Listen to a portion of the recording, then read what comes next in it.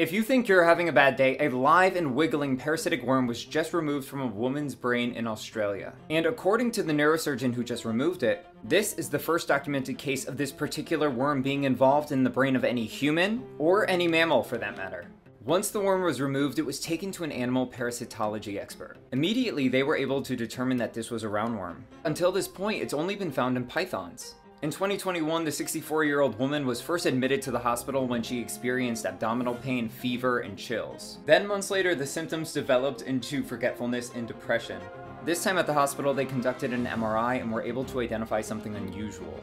The unusual mass was spotted in the right frontal lobe of the brain. So the woman was prepped for brain surgery, a hole was drilled into her skull, and they were shocked to pull out a worm. They did not expect that at all, let alone a live worm. What's even more horrific is experts state that this parasite is so invasive that its larvae is most likely in her other organs, like her heart and lungs.